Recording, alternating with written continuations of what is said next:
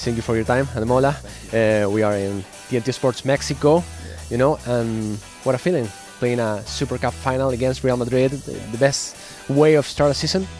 Yeah, definitely. Obviously, it's a Supercup final. We're so happy to be in another final. We know the feeling of being in a final, and yeah, so we're happy to definitely be here.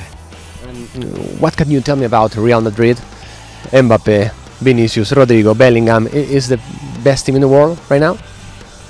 Yeah, I think the Champions League, they've achieved a lot this season, and obviously got a team that's very strong.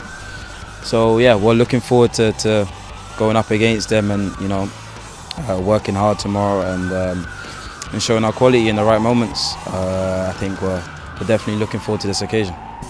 Are you dreaming of another hat-trick tomorrow? Yeah, I mean, you could say so. I didn't dream of scoring a hat-trick before the last game, so just keeping the same cool, keeping the same how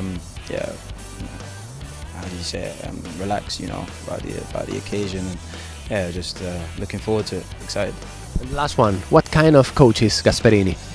Yeah, tough, a very tough coach. I'm sure everybody knows he's a very demanding coach, and very demanding in the sense where he wants the best out of his players every single day, and he tries to enforce that in training and in the matches. And yeah, a coach that wants the best.